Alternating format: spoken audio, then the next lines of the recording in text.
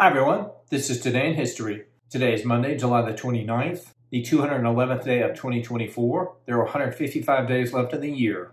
On this day in 1588, the Spanish Armada, the great fleet sent by King Philip II of Spain to invade England, was first sighted by the English off Lizard Point, Cornwall.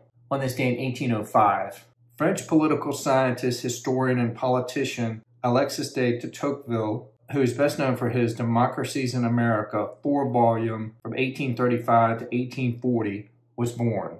On this day in 1836, the Arc de Triomphe, one of the largest triumphal arches in the world, was officially inaugurated in Paris. On this day in 1858, Townsend Harris persuaded the Japanese to sign the Harris Treaty, an agreement securing commercial and diplomatic privileges for the United States and Japan. On this day in 1872, Nathaniel P. Langford and James Stevenson made the first ascent to Grand Teton, the highest peak on the Teton Range in Wyoming. On this day in 1890, Dutch painter Vincent van Gogh, one of the greatest of the post-impressionists, died in Alves-sur-Oise, France, 2 days after shooting himself. On this day in 1905, Swedish economist and statesman Dag Hammarskjold, who served as the second Secretary General from 1953 to 1961 of the United Nations and received the 1961 Nobel Peace Prize, was born.